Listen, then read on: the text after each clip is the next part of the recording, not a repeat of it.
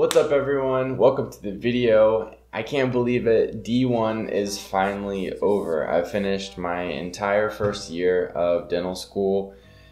I don't really know what to say about it. It was a long 2 semesters and I'm just excited to be a quarter of the way through dental school.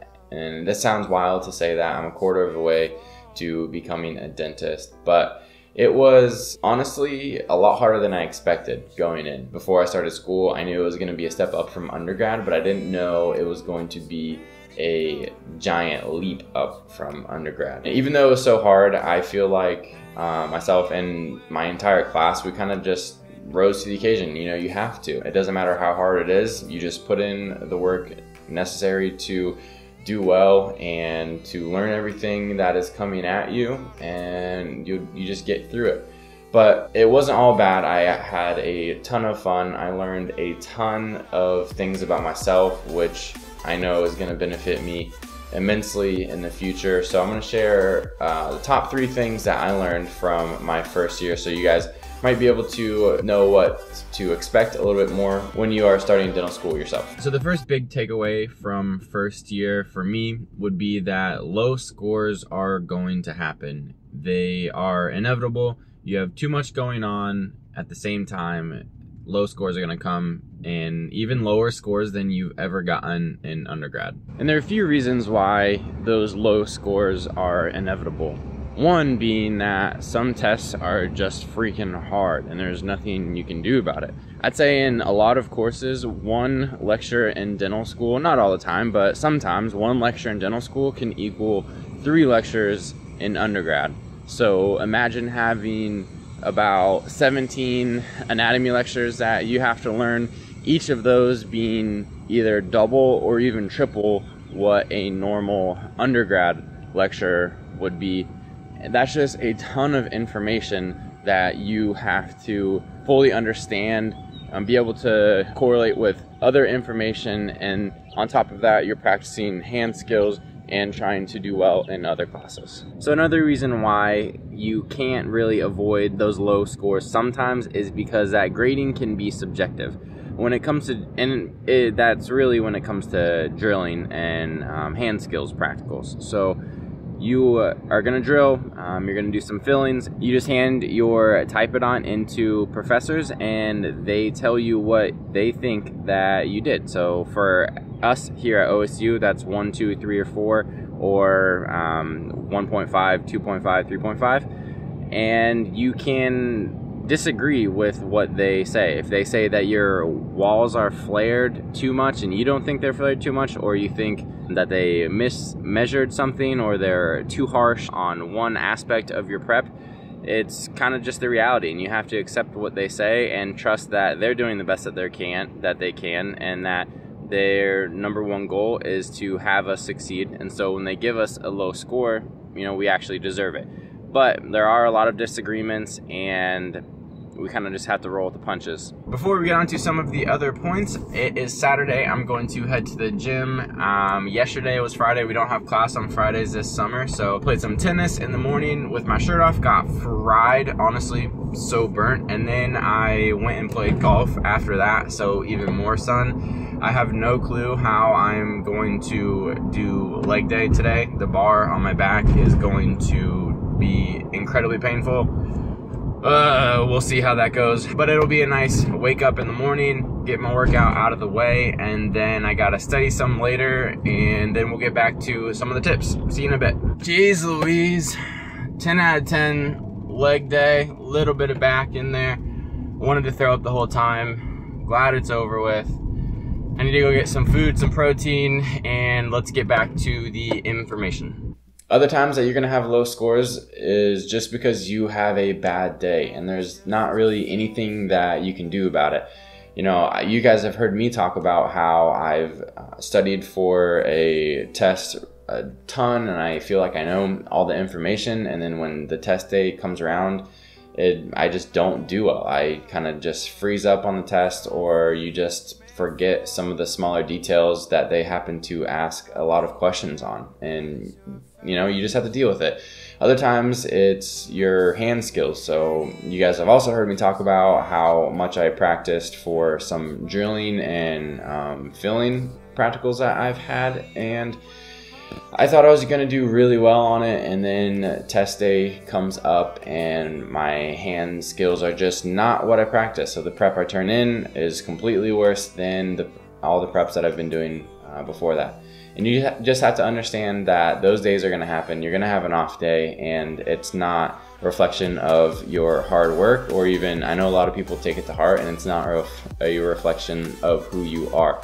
But one huge thing is knowing that those low scores are going to come and that it's not the end of the world. I know myself in undergrad, first test would come around in a big class or even a little class, and I wouldn't do well on it. And so I would kind of just throw that class out the window. It's like, well, I got a low score, so an A probably isn't really even possible.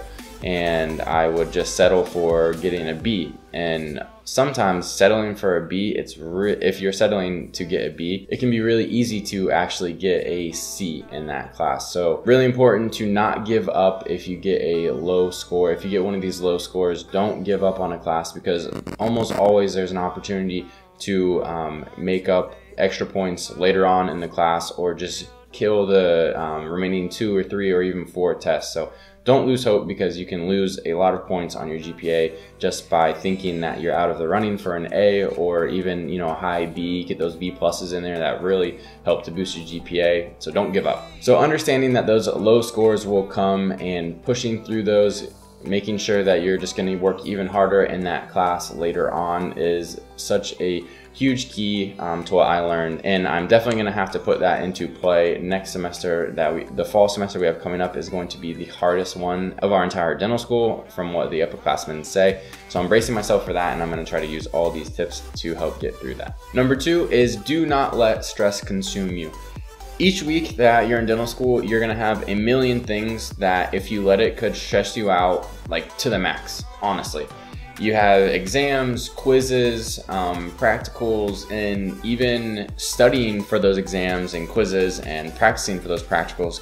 Just trying to prepare can stress you out alone, because you feel so inadequate. So if you don't make it a conscious goal to just relax and forget about the stress, or not really forget about it, but understand that, you know, you're gonna get through it. Everyone survives. You will be so far ahead of the game. Going along with the topic of stress, you have to be very careful with who you talk to about life in general, school and grades, because some people are just kind of naturally more high-strung than other people. So like, I feel like my own personality, I'm very low-key, and I try to just not worry about the big stuff, and I focus on just getting through it, doing the best I can, and whatever result happens, you know, that's the grade I get. So I try not to talk a whole ton about grades and how school is going with certain people that I know are just naturally more stressed out than I am, because inevitably when I talk to them and they start telling me all the things that they're worried about, I just start worrying about it myself. So be careful with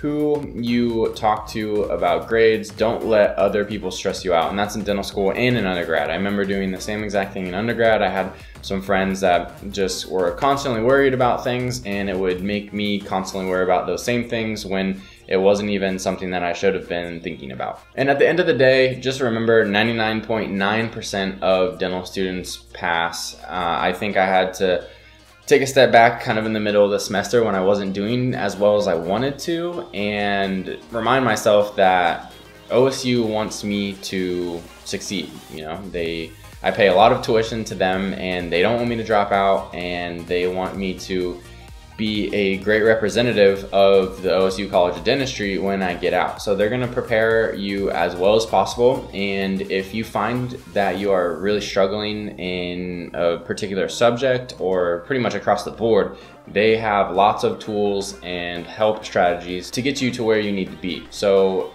failing or dropping out or not being able to finish it is not really a concern. I feel like that only happens in kind of these rare cases where family emergencies happen, or you get like a really big sickness and it kind of prevents you from even going to class. So barring any kind of crazy emergency, you're gonna pass, you're gonna get through it. So just put that completely out of your mind. The third and last thing is to just have fun. Dental school, like you can see from all my videos, it's hard. There is no doubt about it. No matter what program you're at, you're gonna be working your butt off. You're gonna be working harder than you ever have in life before. I mean, I'm assuming, maybe not, but definitely for me, in my case, this is the biggest challenge I've ever come up against, but there is still time to have fun. And if you're not having fun, you are gonna be 100% miserable. And with everything you have going on, there's definitely still time to have fun. You have time for yourself. You have time to continue the hobbies that you had before school started. Maybe not as much time. I mean, my golf game is struggling, let me tell you, but I can still get out and go play tennis. I can still go hang out with friends, go chill by the pool. I can go to the gym pretty much as I want to. As long as I'm making school a priority first, there is a ton of time to still have fun. And if you don't make time to have fun, to go relax your mind, hang out with friends, it's gonna be so infinitely harder than it needs to be. That's gonna wrap it up for this video, guys. Thanks for watching. I can't believe that D1 is over, first year out of the way, and I've learned so much. I hope you guys can learn from some of my mistakes that I've already made so you don't make the same things, and use some of these tips to help you get through and make the best of your first year and the next 3 years of your dental school journey. So as always, any questions that you guys have, throw them down below and I'll do my best to get back to you. Thanks for all the support that everyone shows to the videos. I am so grateful for how big the channel has gotten. I can't believe we're already over 2,000 subscribers. Never in a million years did I think that would be possible before my first year of dental school is over, but I'm excited for all the content that I get to make this summer because I only have class 4 days a week, so every weekend is a 4-day weekend, which is awesome. I'm gonna be able to film and actually edit for real. So look forward to a bunch of great content, and I will see you guys in the next video.